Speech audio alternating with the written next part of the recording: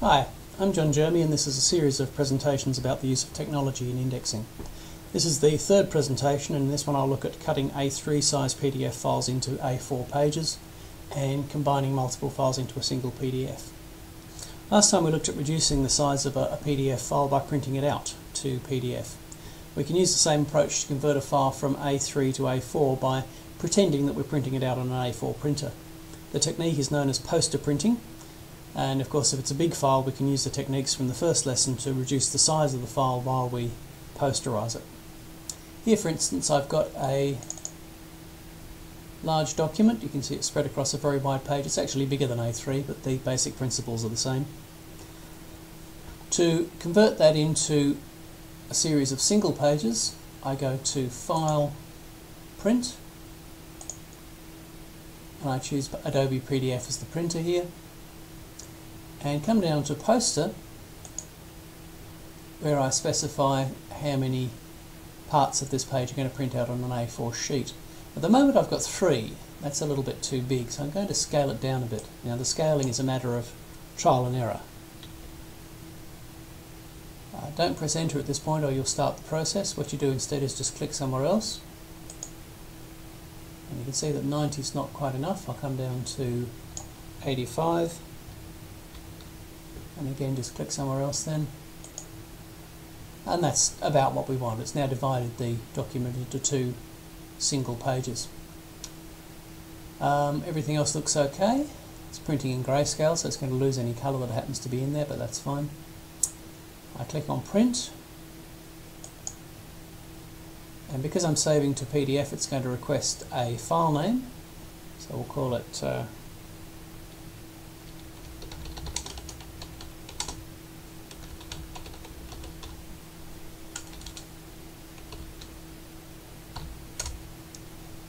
Single Pages Montessori, and when it's done, that printed PDF version will come up in Acrobat for us to have a look at.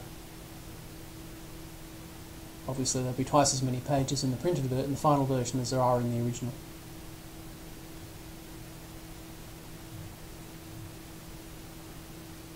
If you've got a page document that starts with a single page rather than a double page spread, you can tell it to only posterize the large pages, and then the smaller ones will be left alone. There's the result, single pages.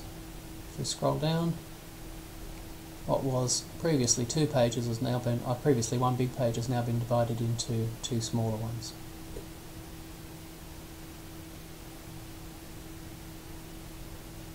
Okay, so that's it for that file.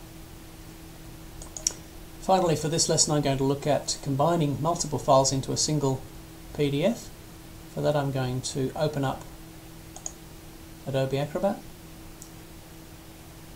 close the current document, and then I can either go through this option here, combine files into PDF, or I can go through the File menu, File, Create, Combine Files. It's exactly the same thing.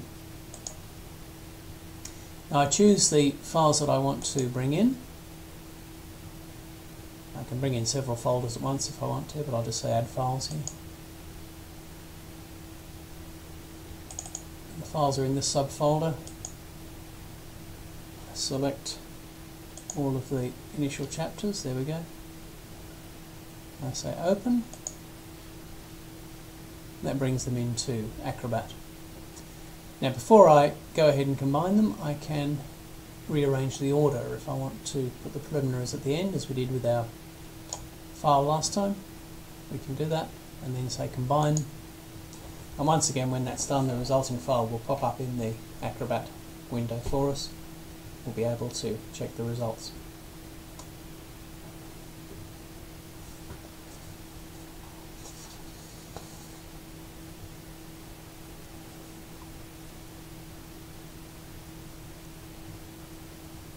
Here we go. There's the file. The bits have been combined together. If I open up the bookmarks panel here, you can see it actually remembers what section each part came from. So if you do need to locate the individual sections again at any time, that's available here under the bookmarks panel there. If I'm happy with this, I'm going to save the file And of course then we can go on and use those other techniques that we've already looked at. It's given the name binder, which is not very meaningful, so let me change that to something else.